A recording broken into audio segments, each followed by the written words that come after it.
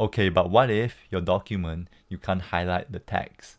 So for example, like this, my document is an image, so you can't highlight the text. What you're gonna do now is to just click on print at the top right corner, go Microsoft Print to PDF, or just save as PDF.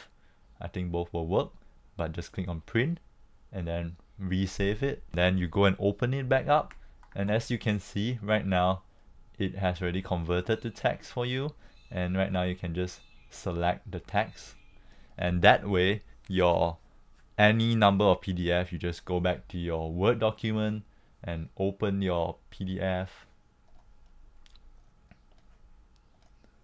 Okay, so once you open it, it will convert it, and then that way right now you can just Control A, highlight all the text and even images within your PDF. Thank you very much for watching. I hope you liked this video, and subscribe if you want more tips using AI tools to improve your productivity.